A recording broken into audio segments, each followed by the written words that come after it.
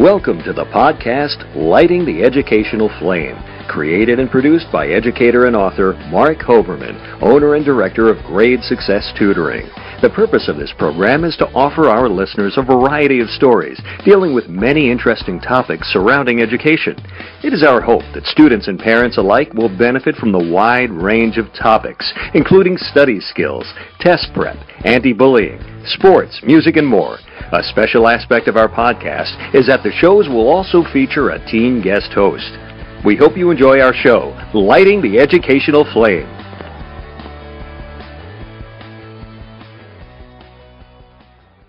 Hello and welcome to the podcast, Lighting the Educational Flame. Our show is conceived and produced by Mark Hoberman, owner and director of Grade Success Education. A unique feature of this podcast is not only featuring stories that touch upon all aspects of education, but also the shows are guest hosted by various high school and college students. This is Sammy Sandler, and I am proud to be today's guest host on the podcast, and I am thrilled to be speaking with Deidre Reigel. Deidre is an author, singer, conductor, and dancer. So, Deidre, as I mentioned, you're an author. What is the title of your book, and what inspired you to write it? Well, Sammy, first of all, thank you for your time. It's delightful to be on your show, and I'm so thrilled to be part of Struggling because I'm such a believer in educating our people, all of our people of all ages, to produce the great future that I know is in store for our planet. So thank you so much for your efforts and your being part of that, and thank you for having me on your show. Thank you. Thank you very well. The name of my book is called My Letter to My Father. And it is about healing my relationship with my father, which a process that began in 2009, and the book has just been released in 2017. So quite the story with the book, and I'm very glad that it's on the market and able to be sold to people who wish to purchase it. And if you wish to purchase it, where can people purchase it? They can go to balboapress.com. That's BALBOA press.com. And again, the name of the book is My Letter to My Father. So I'd love to talk a bit more about that, Sandy, if that would be okay with you. Oh, yes. So what obstacles did you have to overcome to become a published author? Oh, my, what a great question. This was my first book. And it's always a learning curve anytime we do something for the first time, as we all know. I think just the fear of the unknown is the first thing. And the other thing was, as you hear me say this, normally I'm so articulate, to really convey what happened internally on the emotional and psychological level with my father on a piece of paper in a way that other people could understand and receive it was a great challenge.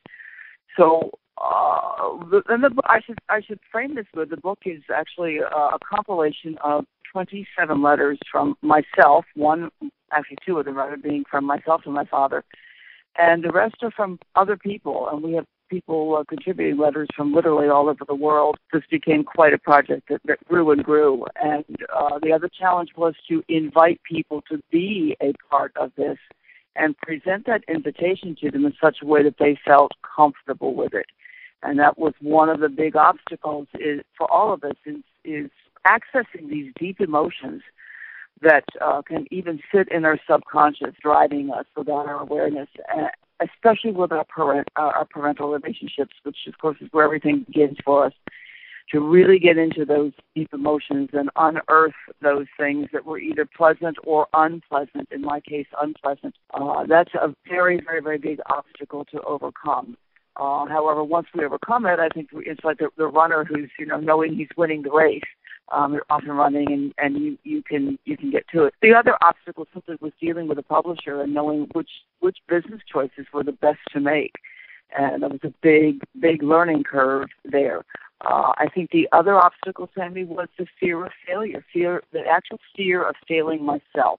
There was nobody involved with the book in the beginning except myself. And so was I being true to myself, and was I really honoring myself, and was I going to do a good job with this? And then ultimately would I represent my father well in that process also? So there are many obstacles to writing a book, and you get all done the book and you're so proud of it, and you tend to forget all the pain that you went through with it, and all the glories and all the joys and all the highs and lows, all the emotional roller coaster. And then the book is done, and you go, gee, I'd like to do another one. So there were quite a few obstacles, yes. Now, especially considering all you went through to make the book, and you talked about that fear of failure, and it just seems to be such a popular topic, especially at college commencement speeches and graduation speeches now, especially because there are so many students that we get as listeners.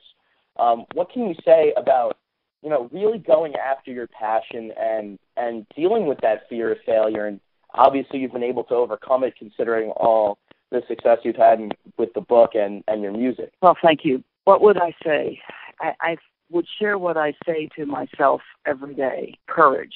Have courage. Step forward and do it. And the irony of that is that first step is the hardest. When we get to the finish line, we look back and say that first step was probably the easiest. That doesn't mean that things get harder along the way, but we look back and we say, wow, that first step was the perfect thing for me to do. And I think when we finish something, we can look back with a sense of ease and grace and a sense of accomplishment, gratitude for who we are, and quite frankly, praise for ourselves that we had the courage to take that very first step into the unknown. Sometimes, and this will be appropriate for your generation, Tammy, with only a dream to guide us, only a dream, and maybe not even feeling that we're standing on solid ground or that we have all the support we need, but only that dream to guide us. And I'm here to tell you that when we do have that dream squarely in front of us,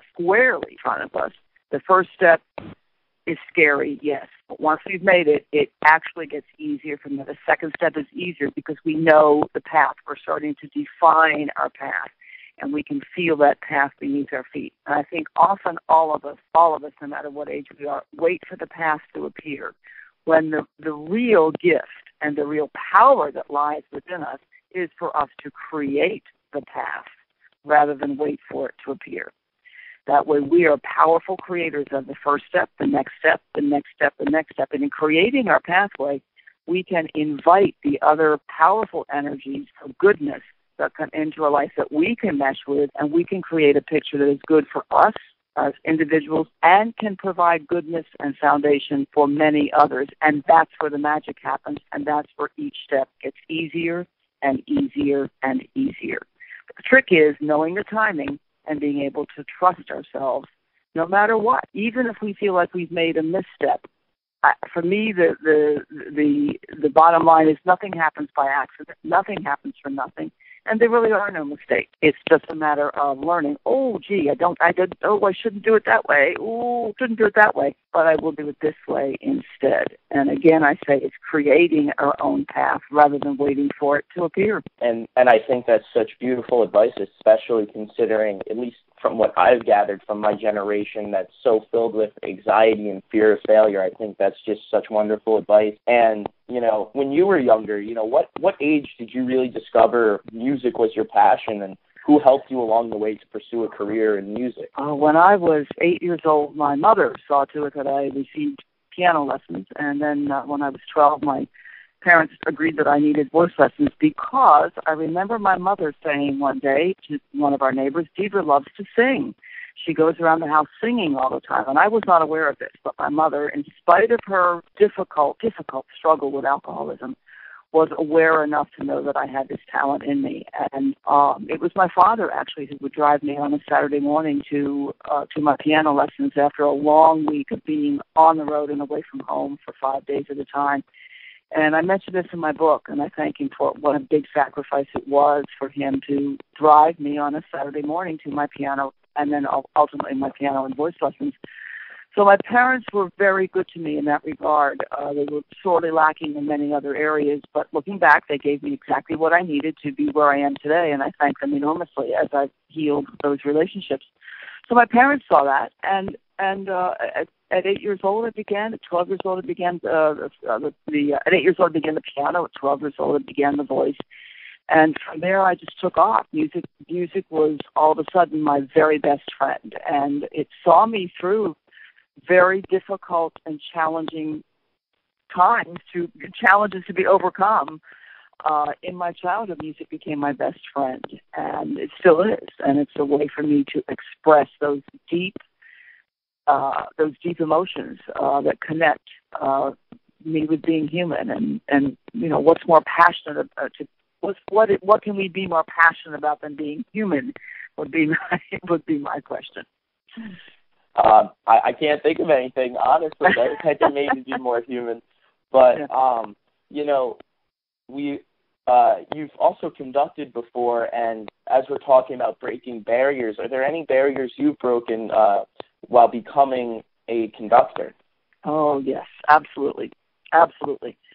I began conducting professionally in the late 80s, and the quick story here is I was doing a lot of singing as a mezzo-soprano with an opera company, and in the opera world, mezzos get to play men, maids, and usually the town prostitute, and I was very worn out with that. We think opera is so pristine, but it's really about real life, and I was just really worn out with singing opera, and at the time I was producing my own big Broadway Vegas review and doing a lot of other things, and I was just really at the point where I needed to take a little break from singing, and I was in a production, I was in rehearsal for a production of Traviata, La Traviata, and the chorus master / assistant conductor suddenly died 3 weeks before we went to production. And I heard myself say to the artistic management of the company, I'd be happy to fill in until you can hire somebody else. And I looked around the room and asked, did I just say that? Who said that? Did I really offer that? And it had indeed been myself. And again, the passion. I'd always enjoyed conducting, but I didn't realize how much I enjoyed it. And that led to the start of very serious conducting in the opera pit. I really cut my eye teeth in the opera pit as a conductor because I knew the form of art. And then I went on to form my own opera orchestra. I had a 32-piece orchestra with 6 singers and a board and a 20-member chorus, and that went on for 6 years. And I did a lot of regional conducting, and I did this at a time when women were expected to be comfortable only being players in an orchestra. It was very unusual for a woman to be in a command or authority position on the podium. And for me, this is very natural because my sense of leadership is very strong, and I really love to nurture large groups of people and bring forth a wonderful energy and bring forth a power of creativity and love those people while I do that. But what I ran into was a lot of attitude about it, a lot of resistance, and strangely, some of it came from women looking at me like, wow, are you sure you really are comfortable wanting to be up there? And I think some of it was protectiveness. But I ran into a lot of attitude. What are you, a woman, doing up there? Shouldn't you be home washing the dishes, or shouldn't you be sitting, in that chair that we know you as, is sitting in the flute chair playing flute?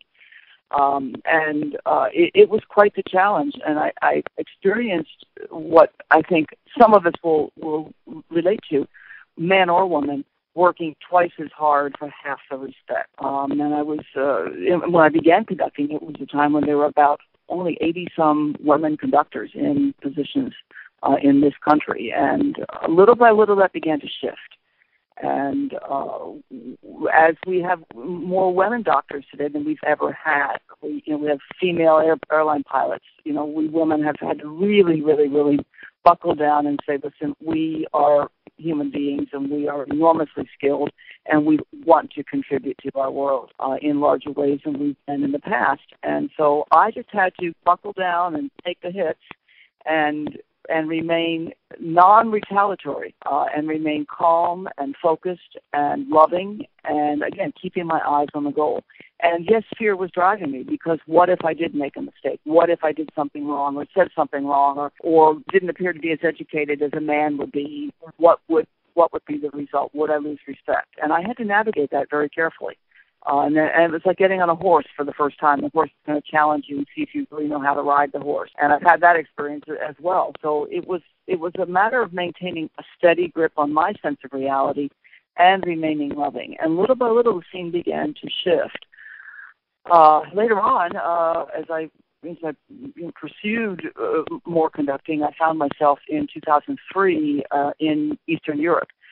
Conducting a 30-minute symphony, standing in front of the Bulgarian National Orchestra, which is a big honor in the conducting world and one of the finest orchestras in Eastern Europe. And it was a great honor to be there. It was a big deal. And my sense of that was, yes, I wished to do justice to the composer's work with his 30-minute symphony that he had written. As important to me was I wished to convey a sense of love and the presence of joy to these people in Eastern Europe. And there's a story here, if you'll permit me to tell it. I would love to tell it because it comes directly to overcoming challenges in many ways. So it was late November of 2003, and it was very cold in Bulgaria. And at the time, that particular country was about 5 years out from under communism. So they were still reeling from the effects of this newfound sense of democracy and all of the national and personal travesty that communism has been known to produce. So here I am in Bulgaria. I'm staying in a 5-star hotel, very cold out. And we'd walk around the city, and you could see the old communist buildings. The city was still half in disrepair. There were literally holes in the sidewalk that were not marked. You could literally just fall down a hole in the sidewalk. Beggars on the street, and the juxtaposition would be that there were 5-star hotels and elegant restaurants and people walking around in fur coats stepping out of a Mercedes. So it was really an eye-opener about what a misguided government, in my opinion, can and cannot do. And the rest of the story is that I was traveling with the composer, who was an American composer, his wife, and a singer who was involved in the project. All 4 of us got food poisoning. And I was especially sick the day before I was to conduct and the day I was to conduct. This was part of an international project with Bulgaria and the United States, and was a recording project, and ultimately this music would end up on our national public radio. And I had 5 hours to go in and rehearse the orchestra and do a recording of a 30-minute symphony that was exceptionally difficult. And I was so sick I could barely stand up. And so talk about a challenge. Add to that I don't speak Bulgarian. I do not read the Cyrillic alphabet, and very few of these people understood English. So here I am, sick as a dog, and I'm standing in front of an 84-piece orchestra. It's very cold, and we don't have a common language, so to speak. And it was probably one of the most difficult challenges of my career. And I just wanted to go back to the hotel room and be sick, and there was no one who could do the job for me. So I had to take my courage in my hands and stand up strong and tall and rise to the occasion and go on that podium and do my work. And talk about fear. I had no idea how they would receive me. I'm a woman standing in front of an Eastern European orchestra, and they're 5 years out from under communism. What was remarkable and what was my spur to being strong was the first time I stopped the orchestra in rehearsal, tapped on that music stand and stopped the orchestra to talk to them. 84 people jumped in their seats. And I stood like an abused puppy. And at that point, my heart opened for these people. And I thought, they have been treated very badly probably by their country as citizens, and maybe by the conductors who come through here. I don't know it for a fact, but it was just a matter that they had been treated sternly, let me put it that way. And here I come with my heart of love and my nurturing spirit. And I thought, these people are used to being browbeaten into playing well, and I don't function that way. I function out of love. And so I began speaking to them and making sure my body language was warm and open, inviting, comforting. And then the concertmaster did get up and translate for me, and I had a few moments of fear about what he was actually saying. This stupid American woman who doesn't know what she's doing was my fear was telling me. But when he sat back down, the orchestra did exactly as I asked them. And I remember looking in his eyes and just smiling and saying a silent thank you. So we proceeded from there, and at the end of the first movement, there was a harp solo, and this harpist was a beautiful woman, and she played this solo incredibly beautifully. And I broke a rule of conducting. I got emotion, and I said in English, "Oh, that was beautiful." And she got it. She understood the smile on my face. And I remember making eye contact with her, and her eyes lit up. And from there, Sammy, we were off and running, and it was another 4 hours of incredible creation. And on the first break, the Bulgarian production team came to me and said, "We've never heard the orchestra sound like this." And at first I panicked. And she said, "No, we've never heard the orchestra play with this much confidence, this much love, and this much assurance." She said, "You're getting another sound out of these people." And I said, "I simply love them." So it was a huge success in the final analysis to make this recording. The next day I went on the podium to help conduct something that I was not scheduled to conduct. And when I came to that sound stage to be like our equivalent of Carnegie Hall, the orchestra rose to their feet to receive me and applaud me, and they didn't have to. And I stood there with tears running down my face. I had done nothing more than love them completely, accept them, and encourage them. And there are better conductors in the world than I, certainly. But I came in there with love. And the love obliterated the fear. They didn't know me. They were probably as afraid as I. And I went back a year later on another project, just this time just myself and a singer from Jacksonville, Florida. And I arrived that morning, and again, they rose to their feet. Bottom line was, when I went back to Bulgaria the second year, as they say, the orchestra rose to their feet and received me with applause, and they weren't required to do that by protocol. And I thought, I have made my mark here of love and accept and joy. And we went right to work on my second year there and had an incredible time. And I will always remember that as a highlight of my conducting career. And I carried that with me back to the United States of America and everywhere I've ever been, simply to precede my actions with love and proceed with love. And I think your story, really, it almost transcends music with your message of love and kindness and openness. And I think there's just so much there between, the mass communication major and me loves the nonverbal communication, especially with other cultures and all of that stuff. But also for young women, possibly wanting to go in a career of medicine or business, which maybe 50 years ago was dominated by men, that we're seeing take such a great shift towards more equality for women in our society. And, I just think that story just hit on so many great things that some of our younger and even older listeners can learn so much from. And as we're almost running out of time here, I just wanted to ask you, what advice could you give to our young listeners about getting involved with the music industry? And do you think that public schools having good music programs can help foster and develop some of that talent? Absolutely. I'm a big believer, big proponent of music education being a mandatory part of a curriculum, whether it's piano, voice, other instruments, music reading. I'm a big proponent of that because it changes how the brain perceives information. This is scientifically been proven scientifically. I'm also a big proponent of ballet being part of our physical education. I know, we're talking about challenges. The best ballet teacher I ever had was a woman who was 66 years old and walked with a cane. She had overcome her physical challenges, and she was the best teacher that I ever had in that regard. I would love to see ballet, or at least some form of dance, be included in our physical education because, again, scientifically, it is one of the best uses of the body. So I'm a big proponent of the arts being at the forefront of our education. We learn to express, we learn to understand ourselves, we learn to understand our bodies. And by the way, the music language, the musical alphabet contains only 7 letters. It's the simplest, most straightforward language on the planet. I'm a big proponent of this being mandatory education from grade school on up through the 12th grade. Wonderful. And just last question here. Where could the listeners find some of your music if they wanted to listen? And if you'd like to give the website to go to your book just one more time, why not? Perfect. As for the book, it's balboapress.com. The title of the book is My Letter to My Father. Father's Day is coming up. Make a great gift.